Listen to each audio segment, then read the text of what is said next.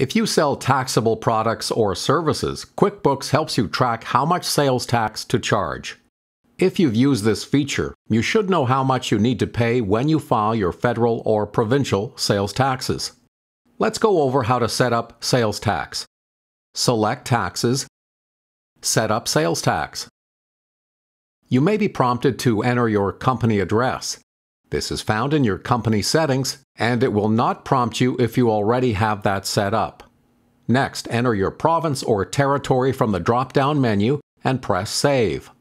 This selection sets up your sales tax rates for your chosen province.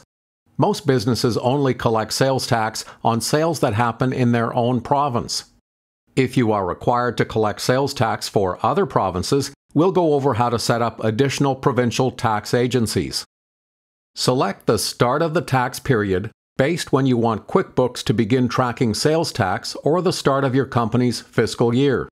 Select the Filing Frequency drop-down menu, then choose how often you file sales tax.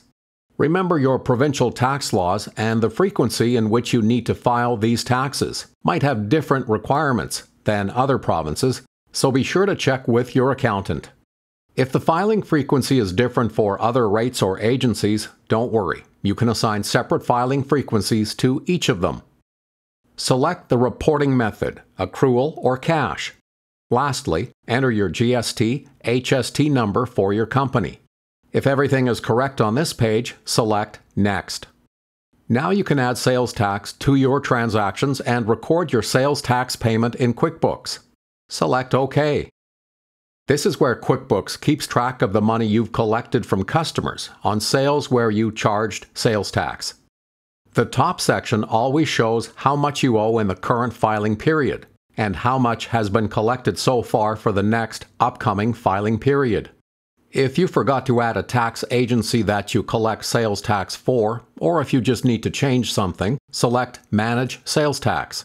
From this screen, you can add tax agencies or edit tax agency settings on the tax agencies that QuickBooks set up for you earlier. Use this window to update your filing frequency or choose a different starting period. You want QuickBooks to start tracking your sales tax for you. If you've made any changes, select Save.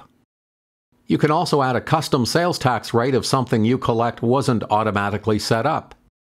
Here we see the Canada Revenue Agency card, and we can begin adding custom tax rates. Select Add Custom Rate. Type in the sales tax name and add an optional description. Then select the checkbox for I collect this on sales. Enter the percentage of tax you collect on sales. Select Liability or Expense from the Account drop-down. Next, select the appropriate option from the Show Tax Amount on Return Line drop-down. Select Add. If you need to add sales taxes for additional provinces or tax agencies, you can do so by selecting Add Tax. Here you will see how to start tracking sales taxes in a new province, how to add a custom tax and agency, or how to combine taxes into a group rate. Now you are ready to set up sales tax for your company.